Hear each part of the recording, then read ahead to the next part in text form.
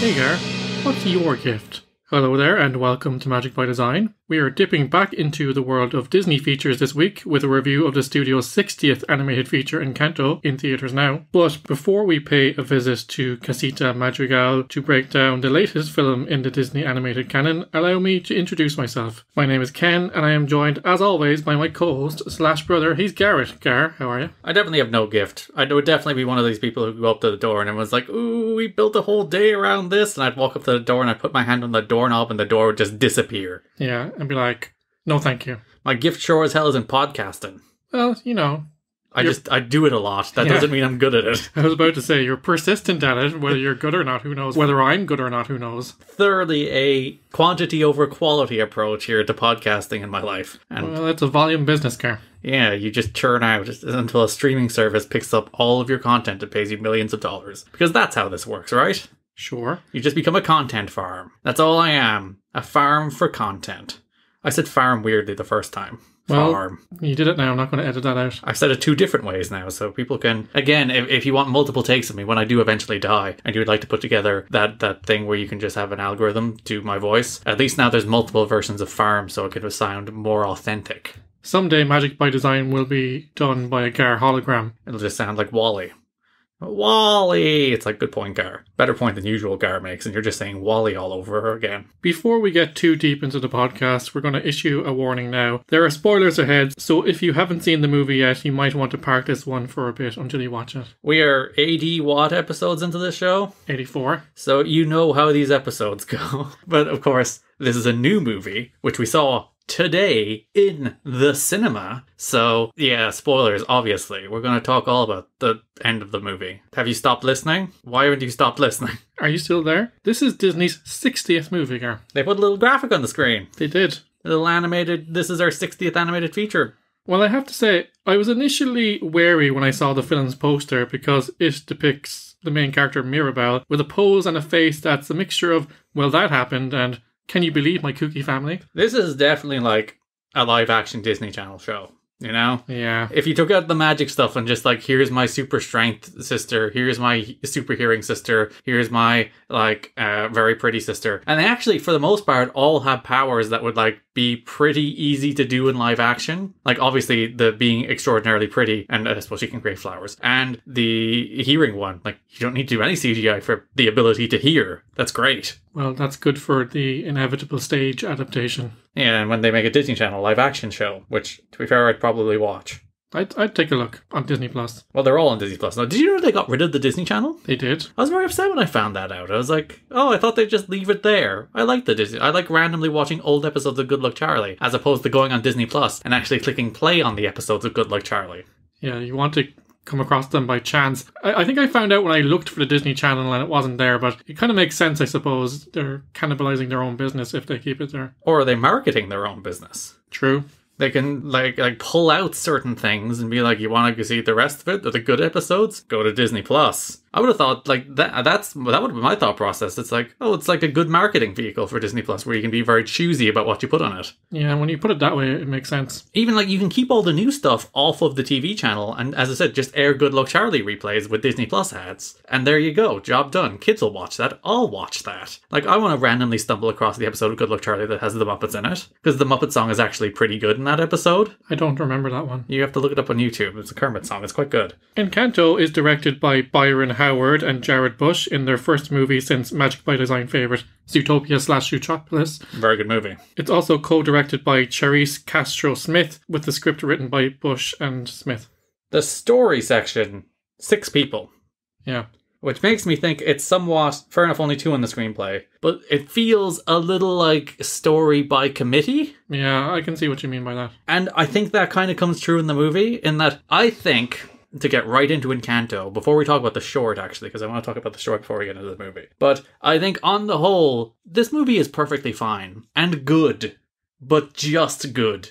And it feels a very manufactured Disney kind of good. It's like we do the I Want song, we do the character introduction song, we do each character gets their own song, bing bang bong, done. And like, it's all good, it's all perfectly fine, functional Disney animated musical, but you've seen all of it before. Yeah, it's got all the pieces that we've identified through watching all these movies over the last 2 years. well, nearly 2 years now. Yeah, it's a perfectly polished piece of Disney animation, but I didn't find myself connecting to it that much. Maybe a bit towards the end. Yeah, they tug on the heartstrings toward the end. I think the songs are mostly fine. We will say, for some reason, there's just something about, we saw this in a cinema that didn't seem to have great speakers for the songs. Because I've listened back to it on Spotify, and the songs are perfectly legible. It's not a movie issue. But the theater we saw this in didn't have great speakers, so like 40% of the lyrics in the songs were like completely unintelligible. Yeah, I thought I had suffered from hearing loss. Yeah, I was like, what are they saying? Literally, I had to start focusing. I'm like, what you say? Is it that I've gotten so old as I approach my 30s that there's a high pace, like Lin-Manuel Miranda, like his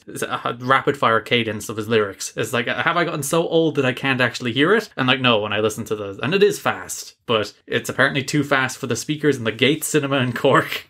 As you noted, Gar, Encanto is a musical with songs from a little-known songwriter called Lin-Manuel Miranda. People are sick of him, aren't they? Yeah, he's around a lot. He's ubiquitous. It's one of those people, it's the James Corden effect. Where you don't dislike James Corden really because of anything James Corden does. Not a great actor, but his TV show is perfectly affable and fine. Everyone dislikes James Corden because he's everywhere. He doesn't leave us alone. The Friends reunion, he's there. That new Cinderella movie, he's there. Cats, Prom. there. He has his own show. The Friends reunion was my straw that broke the camel's back moment with James Corden. I would have been like, leave him alone. He's just doing his job. But then when he showed up in the Friends reunion, I'm like, fuck off. Would you ever just go away, James Corden? You do not have to be in everything. What is the point of you being here? And the answer is because he's available. And money. I do want to talk about the short before we talk about the movie. Far From the Tree, the short that aired before the movie, which there's a short before all these movies, but we never talk about them because we never see them in the cinema, but we saw this in the cinema. And it has a short. The first point I want to make, 2D. Yeah. It was so nice. I actually got goosebumps when I was just like, 2D animation on a big screen from Disney. Yeah, and they've been experimenting with that more and more with the shorts. Not even experimenting, to your point, going back to their roots. And it was just a welcome change of pace because everything is 3D these days. Yeah, it was just so nice to get some 2D animation out of Disney. It's only a short. It's only 5 or 6 minutes. And it's a perfectly functional little short again about the rodent evil things. Raccoons, there you go.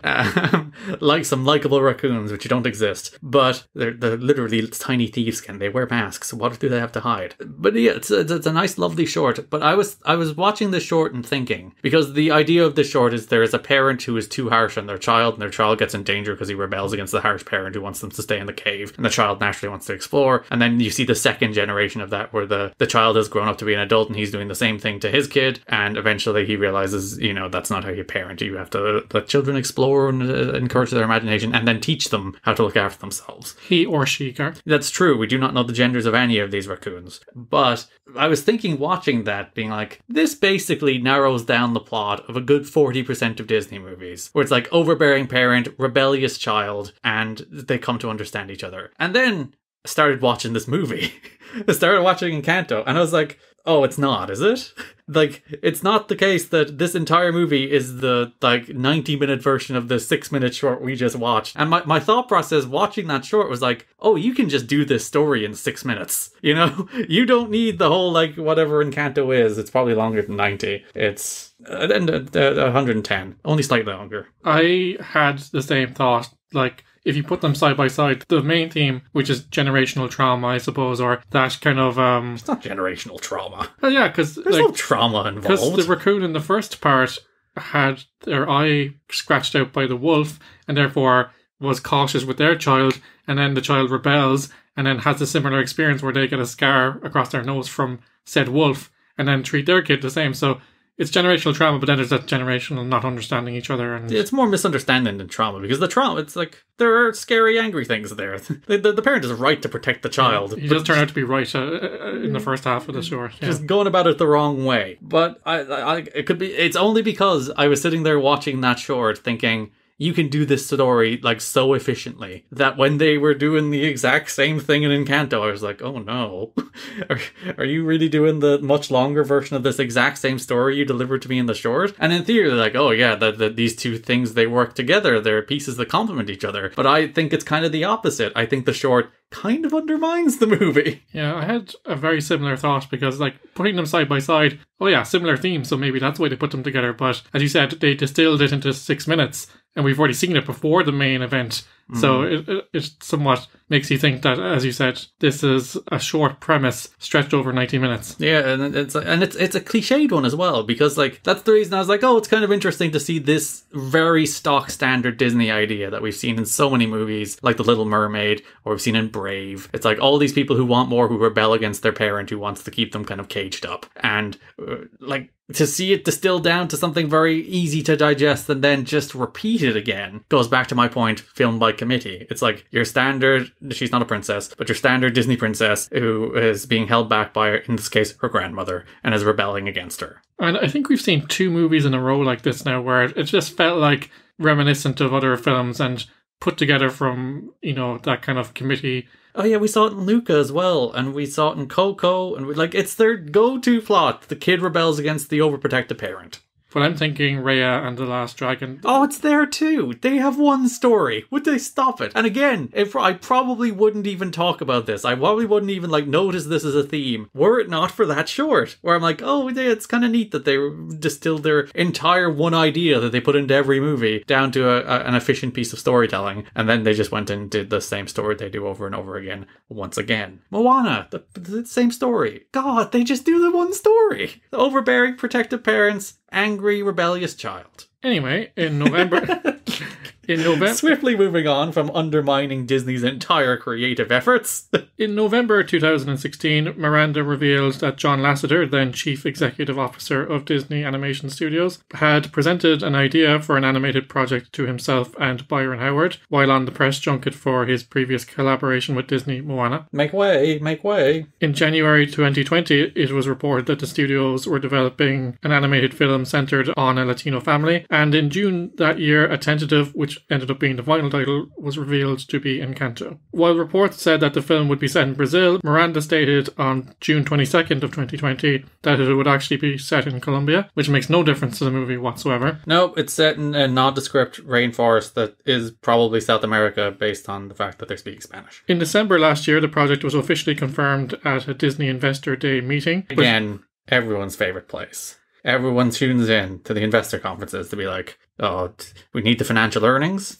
We need to know how Disney did this year. How many Disney Plus subscribers do they have? And then, of course, revealing the movies to me. During that meeting, a clip was shown and a release of Fall 2020, or Autumn if you're from this side of the world, was announced. They didn't hit that, did they? Magical realism was also referenced, which basically means stuff happens and it doesn't make any sense. No, it means it's magic in a real world setting. But I love the idea that they're showing the clip to the investors. They're like, yes. I'm going to put more money into Disney stock. How much money is this going to make me? I'm so invested in this Encanto they're showing me. Encanto was released on November 24th and is on track to be a financial success, having earned an estimated 123 million worldwide off a budget of 120 to 150 million. Disney have opted for an exclusive 30-day theatrical run, at least in the US, I'm not sure about worldwide, before Disney Plus exclusive release in response to the uncertainty of the COVID-19 pandemic. It's up to 151 million since you took the notes. Wow. But that's probably just this weekend's gross being added into it, which sounds like a giant flop because it's been out for 3 weeks now, but COVID. Yeah, you're looking at 180 to 225 based on the estimates of the budget to make a profit, so it's getting there. Yeah, and, it'll make money on Disney Plus, it'll make money through merchandise, it'll be fine. But it's a different world. People are like, Ghostbusters flopped. It's like, did it? Even if this movie made $10 million, you're still like, the state of the world. Come on. It made over $35 million, Ghostbusters. So, everyone's happy to make whatever they can on these things before they churn them into the streaming machines. And, no one wants to go to the cinema except us. Actually, there was 6 people there, other than us. Critics are fans of Encanto so far, with particular praise for the film's gorgeous animation, songs, and heart. Gorgeous animation, you say? I think it's fairly stock based on what Disney have done in the last couple of films. Yeah, I think there's much better, more imaginative looking films. We just watched Luca, which is, it's obviously Pixar, but it's a sensational looking film. Just gorgeous. It has a real sense of place. It's just a stunning looking film. And I think this was the same problem with Raya as well. It's just generic Asian place, generic South American place. It could be absolutely anywhere. It has no real identity. Now, the house we'll go into. The house is interesting, but the environment of the Encanto itself, we don't see much of it, but it could be anywhere. Yeah, and like we have a South American village in Coco, which was so much better realized. Like that same kind of general visual aesthetic. And then you go into the world of the dead, the land of the dead part of Coco, which is like drop dead gorgeous, absolutely stunning, insane level of detail. And it's disappointing from these two directors, from the directors of Zootopia, which I think we would agree is at least the most dense of the Disney films. It's like there's so much detail in every frame of the animation of Zootopia, and then to come to this and it's fine. Yeah, we had a lot of praise for the world of Zootopia, all the different areas, the minor details, and again, this feels like something that was created. You know, we referenced the shareholders there as like, let's churn out something that will appeal to a certain demographic. The last two films have been a bit cynical in that sense because, you know, Asian Americans and Latin Americans are becoming a big demographic in the US. They're saying that in the next few years, Latin Americans won't even be a minority anymore. You know what? It's a sign of progress, truly, that all demographics are getting like committee churned out pieces of entertainment that don't have a soul. No. That's the true progress. So it's like when we're representing everybody with mediocre art. Now, I will say I did like the animation of the house and it being a character in the movie. And like some of the flower effects are quite nice, you know, and flowers are springing up everywhere. And as you said, the cute animal sidekick in this movie is a house. The entire house is the cute animal sidekick. Like the house is alive, so it helps them when they have problems, and it's like a little helper. Like you can see, you know, when Mirabelle is going to go out and help keep the magic alive, it helps her put on her shoes, and it's just like a sentient house in not a creepy way. Yeah, actually, you know, yeah, you could make a decent horror movie around the idea of this kind of sentient house, couldn't you? And not like the smart house idea, but like literally a house where the windows have personality. But I liked like the doors. I thought that was a nice concept that shows you if their powers are active and strong. And like these are more like story elements of animation as opposed to like the house didn't look particularly pretty either. You know, it's not a striking house from a visual perspective, but like the animation touches, the character of the animation is quite interesting. But like the actual visual draw, as again you said, whatever it was, draw dropping animation is like, no, it's not. Go watch some of the recent movies this company has put out and you will see, like, watch Soul and watch the Earth sequences in Soul and you will see a depiction of New York that is so realistic that it will literally drop your jaw, as opposed to this, which is your stock Disney 3D animation. It doesn't actually look that nice. And it's interesting, like, again, we went from all the Disney films then to all the Pixar films with, I think we had a break for Raya. Or did we do Raya while we were still doing Disney? I think we might have. Yeah, back to back. Yeah, it released right toward the end of when we were getting there, before we went into Pixar. And like Pixar are still lapping Disney. It's so weird. They're the same company. What's the difference? Yeah, you'd think they'd share creatives to raise both boats, in a sense. But no, Pixar are just like, oh yeah, we're so good at this. Why are you not as good at this? They do a kind of a TARDIS effect for the rooms. They're bigger on the inside. Literally the line, they're bigger on the inside, which I'm sure popped you. Yeah, I liked that whole concept. You know, we saw 3 of the rooms. I would have actually liked to see more of the rooms. I think they were like, no, 3 is enough. Yeah, we're doing enough here in this movie. We don't need to like depict the transforming guy's room. What would it even look like? True, it's like, because, you know, we see that Bruno's room is a temple, more or less, because he needs the space for his visions. And then Isabel's room, Isabella or Isabel? Isabel, I don't know. Anyway, Isabella, there's an A. Yeah, we see her room as a floral paradise, and Antonio, when he gets his power, is like a dense jungle for all his animals. So yeah, they do some interesting stuff with that, and I did like the whole concept of the powers and the rooms and the house and all that. But then they don't really explain where any of it came from, or why it's being maintained, or why it's starting to fail. And we'll go into that in the story as well. And like, I'm okay with that. Again, it's plot stuff. I don't know.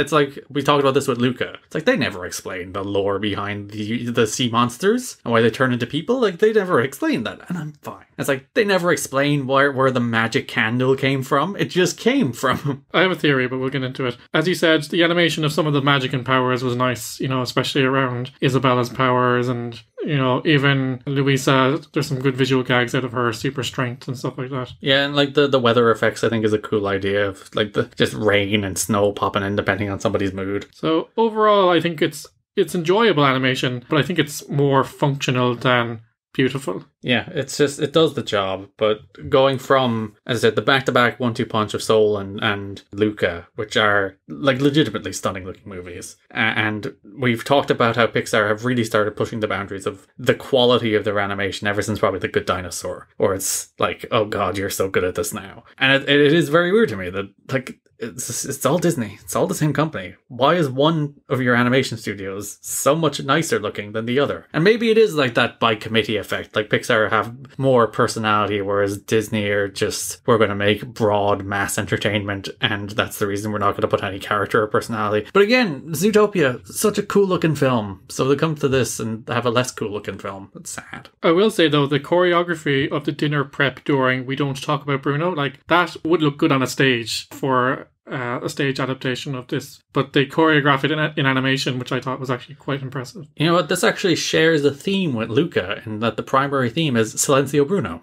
Yeah.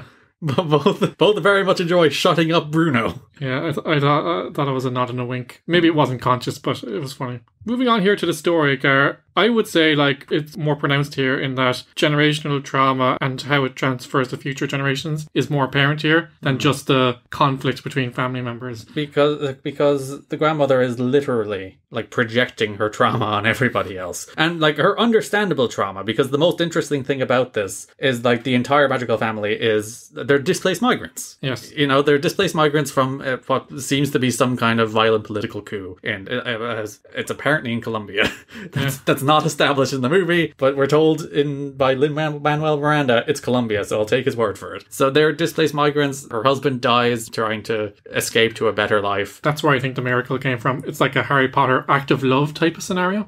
So then the magic candle comes up, and then the city like grows based on that kind of love. And I have some questions about that, Ken. Go ahead. So we have the city, which we are kind of told is isolated from the rest of the world. Like when that sacrifice happens, when the candle is created, when the house comes popping up out of nowhere, you see like the giant mountains circle around this like hidden village. Encanto, yeah. And then we learn that there has been 2 generations of people within this enclosed group. So I would begin to ask questions.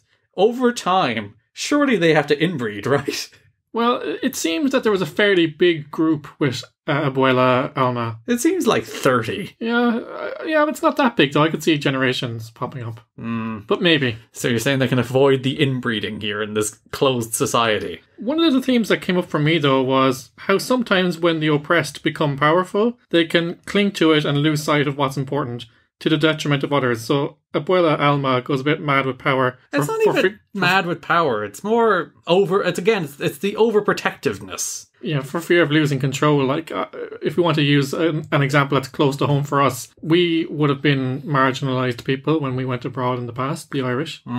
And then we basically threw the black population of America to the wolves. Yeah. It became policemen, became, white, for want of a better term. We were a minority. The quote-unquote pillars of the community. Yeah, we bought quote-unquote. we bought our whiteness with the blood of African Americans. So it's interesting how over time, people who are marginalised, if they become the dominant people, can forget where they just marginalise other people again. Exactly. You would think they're the first to understand. It's like, well, we were treated like maybe we shouldn't treat others. Nah, we've gotten power now, so we're going to treat others like to maintain our power. But like that there is a malice in that example. But there is not a malice in the Abuela's actions in this movie. It couldn't be further from the case. Like, she is trying to be overly protective. She's taking on the burden of too many people and then passing that burden onto her children to keep the town safe, to provide for the town, to do all of the town's bidding, and maybe overly provide for the town so that the town can't really in many ways provide for themselves. But there's no malice to her actions in this movie. She is acting in good faith. Yeah, but I think she's over the years become cold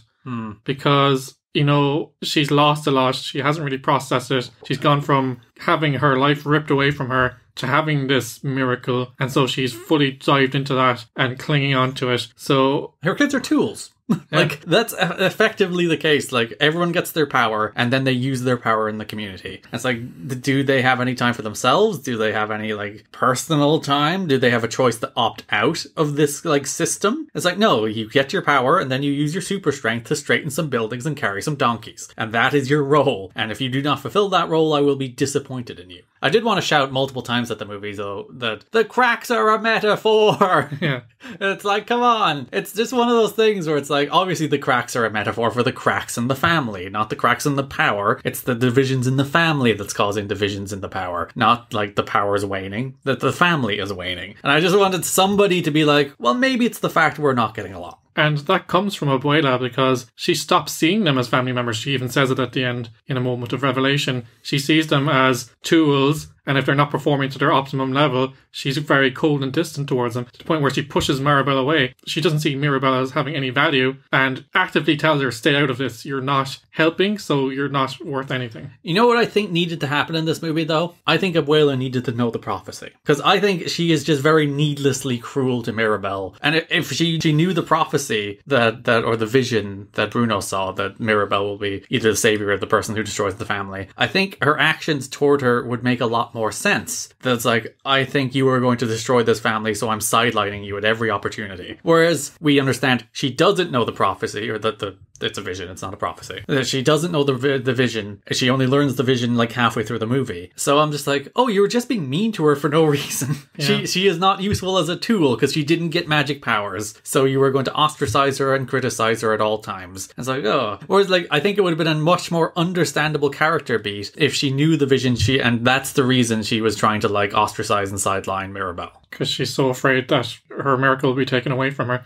That's a small but actually very significant change, Gary. I think that would have made much more sense. I think it would have done Abuela more justice as a character, as opposed to being just like, you're really a borderline stereotypical cruel grandmother, you know? So we talked about the themes of expectations and the pressure that comes with them. It's a classic Disney thing, though, isn't it? Yeah, and it goes to, as I said, goes to Brave, it goes to Little Mermaid, it goes to all these people who are wanting more in their lives and don't want to deal with the burden. But also, you know, people being shoved into a role that they're not comfortable with or they never had a choice to have. And while I can agree with you, that's been played out in a lot of Disney movies, it is something that still resonates a lot with me as someone, you know. Ken is like, I've seen it like 17 times, down to the pretty much exact same I Want song, but it works, so I don't care. As a millennial, I'm like, yeah, I get it. People expect a lot out of you, and I want to be different. I don't want to work in an office, but you don't work in an office, you work at home. A home office. Gar, I have a question though. Why do you think the magic was fading? It was the cracks in the family. It's the family is falling apart so that the magic is falling apart. It's that simple. It gives Antonio a gift though after not giving Mirabel one. Is it to teach Abuela Alma the lesson she failed to learn with Mirabel, or did they make it, like, was it a conscious choice by the magic to not give Mirabel a power because she needs someone in that family that's grounded to keep them all together? I don't know. Is the magic sentient? Is the magic just the grandfather? Could be. Because, like, there is the first time Mirabel sees the cracks, it does run through the painting of the grandfather, not at all subtly. But is it just like the manifestation of the spirit of the grandfather? Yeah, that's where my theory that the act of love created the miracle. And now that the love is waning, that's where the magic is waning. That makes sense. Yeah, and I think if we're saying it's him, right? Mm-hmm. He consciously didn't give Mirabel a power because you need someone who doesn't have power to keep the other people grounded and have them see that the power is not the most important thing. Well, like, the entire point of this movie is that we're all special in our own way, regardless of whether we have magic powers. Which, to take us to the ending, Ken, they get their magic back. Yeah. Cop-out or no cop-out? I felt they were about to stick the landing right up until they brought the magic back. Yeah. I understand that it was to facilitate Mirabel's moment, right? And, like, the house is a character in the movie, so then you kind of would have to think, well, the house died. Yeah. I don't think they needed it anymore, and the message of the strength of the Encanto coming from family and the community would have been stronger, because we see, like, the community comes to help them rebuild the casita, says, like, oh, we know we don't have powers, but you looked after us all these years, and you've given us so much, we're going to help you. So, like, the strength was in the family and the community, and I think the lesson would have been stronger if it's like, look, we had these things, but actually we don't need them. Yeah, and the thing that really brought us together all along was family. And that's what we forgot, and that's what we will thrive on now. And we do not need the magic powers anymore, even though we did need them at the time. And yeah, I'm firmly in the cop-out camp. And the only reason I think they did it is, very cynically, the sequel is less interesting if they don't have magic powers. True. And if they ever want to do a sequel, they have to leave that door open. Because they like literally pull a fast one at the very last second of the movie almost. It's just like, oh yeah, magic power is back again, everyone's happy. It's like, God, guys, come on. But I legitimately think there is a meeting in some Disney boardroom where they're like, alright, so our ending here, do we give them back the magic powers? And someone's like, for the sake of the story, I think it's better if they don't get their magic powers back so that they truly learn the lesson of the movie. And then some other Disney executive is like, yeah, but if we make a sequel... And there you go, that's all that matters. But yeah, I think the message of the story works much, much better if they don't get their magic powers back, and it's a kind of a cop-out that kind of undermines the point that they do get their magic powers back. I think we had a similar point about Raya as well, where they all come together at the end as if like nothing ever happened, and like happily ever after. I can't remember the joint country that they came back together as, but it's like, yeah, we've learned our lesson, we're all friends now, and all these deeply seated generational political issues are in the past. Yeah, so cop-out, guys. Stakes! Again, it's a children's movie. So, like, it's meant to have a happy ending, but it had a happy ending. Like, you didn't need to undermine the stakes of the movie. You didn't need to undermine the message of the movie just for the sake of, again, sequels. It's sequels. That's all it's for, which is a shame. I have one last question for you, Gar, on the story. Does Encanto need a villain? The film hangs its hat on the family tension, and I get the origins of the conflict and the turmoil of being the cornerstone of this community, but it does lack momentum at times. So, like, something along the lines of someone steals the magic. Nah. I think the story they told is better than that. If they had actually followed through with it. Yeah, I still think it's pretty generic, but there's nothing I think about this movie a villain would have made better. And the villain, like the movie does set up a villain. It's Bruno. Bruno's the villain. He's the one we don't talk about. He's the man who saw the future and ran away. And then we learn that he's actually hiding in the freaking walls and has developed a neurotic tick. And he has rats for friends. Yeah. I like Bruno. I think Bruno's a fun character. Voiced by John Leguizamo. Very good performance. I don't know who that is, but sure. He was Luigi in the live-action Super Mario Bros. Movie. Oh, yeah. Good for him, having like a real... Oh, and Sid the Sloth from Ice Age. I liked him in Ice Age. All right, I'm a fan of John Leguizamo. Before we go on, how does they not cast a man named John Leguizamo in Luca? Well, he's of Spanish heritage, I'm pretty sure. Oh, that makes more sense.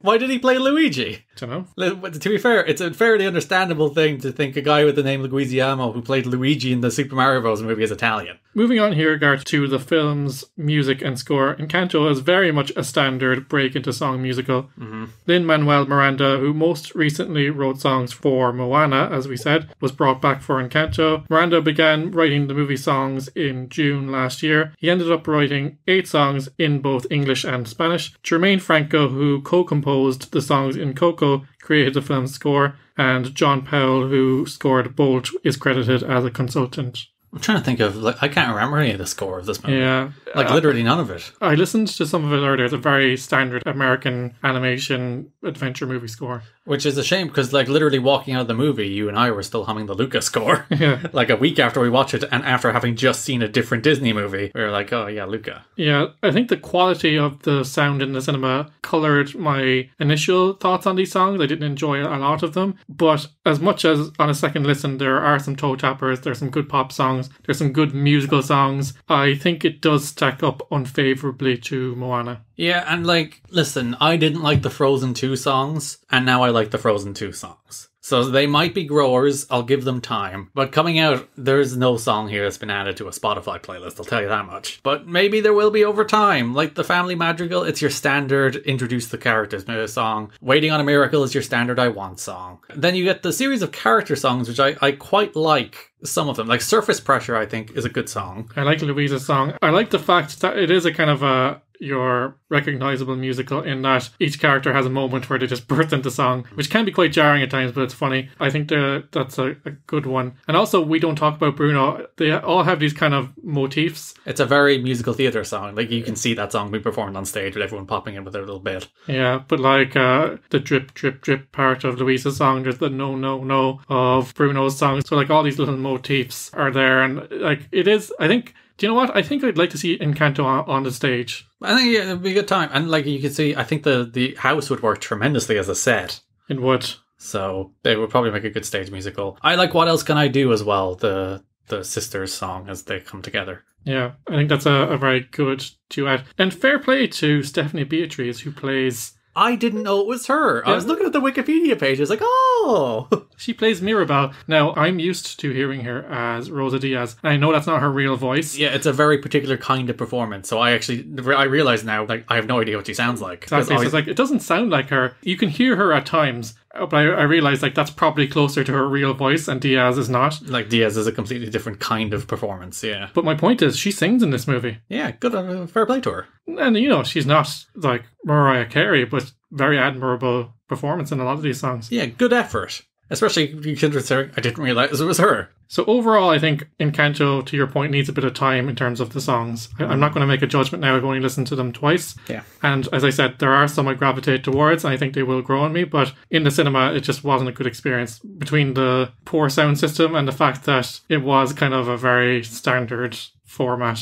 Yeah, it's like, as I said, there's the introduction song, I want song, characters, songs, and then you're out. It's like there's no kind of song you haven't heard. It's a very, as I said, every element of this movie I think feels by committee. It's like, this is our Disney template and we're doing it. And I think we talked about that like with Tarzan. I think it was, that it was like, this is our template and we're doing it, but it was good and it also had Phil Collins songs. So, I don't know. Maybe it's just I'm tired of the Disney formula. Maybe it's if you have kids who have never seen a Disney movie and they go see this one and is it one of their first ones, they'll probably love it because, again, we're cynical, jaded old men who have watched every single one of these movies in the last, like, year and a half. And we're just like, oh, it's this, we've seen it all before. But, you know, maybe kids will enjoy this movie. It's a kids movie and kids will like it. It's colourful and vibrant, so why not? And they won't get mad at them undercutting the stakes at the end. So we normally talk now about the legacy or any points of note. Encanto is a brand new film, so its legacy has yet to be written. Yeah, its legacy has been out for like, I don't know, 15 days. So, but where does this film lie in the Disney canon for you? And would it be viewed as significant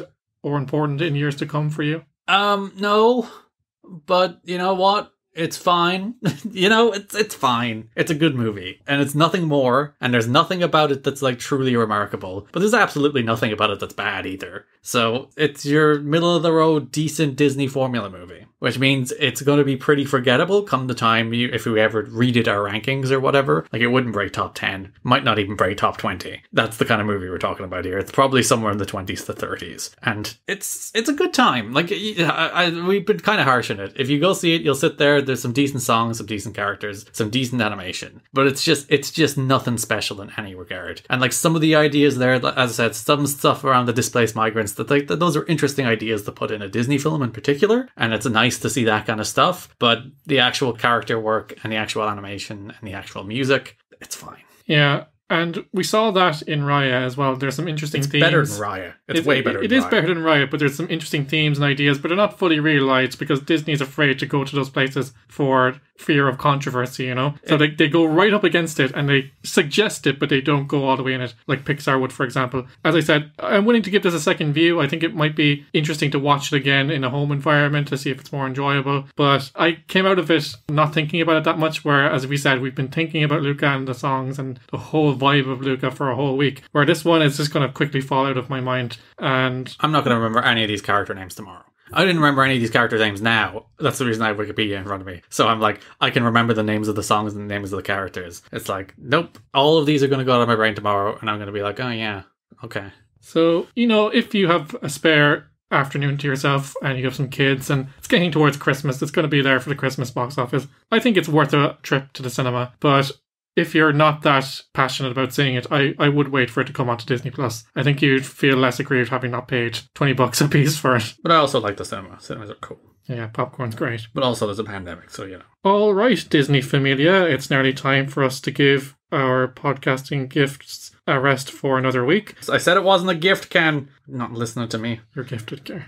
Resident Magic by Design singer Nicole is off this week, playing the part of Mrs. Claus in an interactive Santa experience. So we won't have a song for you from Encanto. I kid you not. She teaches the kids a little song and everything. It's very cute. Oh, how dare she abandon this podcast to teach children, to bring joy to children at Christmas. Yeah, but I also, with Mrs. Claus, so it's kind of... Are you Santa? I guess I am now. Oh my god. I just got Tim Allen. Hopefully she will grace us with another Disney tune when she returns from the North Pole soon. Anyway, let me tell you that new episodes of Magic by Design land every Monday, where all magical podcasts are downloaded. Stop by our website at magicbydesign.buzzsprout.com to find a full list of podcast platforms. We are literally everywhere in the podcast universe. Apple Podcasts, Spotify, Google Podcasts, Amazon Music, YouTube, you name it, we're on it. Make sure to subscribe wherever you get your podcasts so you never miss an episode. Follow us on social media on Facebook at facebook.com/magicbydesignpod, on Twitter at magicdesignpod, and on Instagram at magicbydesignpod. If you're a fan of the show and want to help Magic by Design end 2021 on a high note, please do consider giving us a review on your podcast platform of choice, share the podcast on your socials, or perhaps recommend the show to a fellow Disney devotee. Yeah, and this is a new review too, so it's like, if someone's saying to you, should I go see Encanto, you should be like, I have the podcast for you. Do you know what? You go up to your friend and you have a good old school conversation. Yeah, even if they don't ask you, force it on them. I know it's hard because normally you talk to people through screens these days, but go up to someone and talk to them about our podcast. I think you should turn your podcast on in your podcast listening device on the external speakers as loud as you can, and then just walk through the streets, forcing people to hear the sound of my voice. If you don't give us a 5-star review, our podcast miracle will fade away and be lost forever. Join us next week as we wrap up our look at the existing Pixar film collection with a best of show with a twist. More on that next week, and we'll also reveal all about phase 3 of the podcast, so lots to look forward to. We don't know what that is yet, but we will by next week. We'll figure it out in the space of the next 7 days. But until then, stay safe, and remember, even in our darkest moments, there's light where you least expect it. Thanks for listening, and see you next week.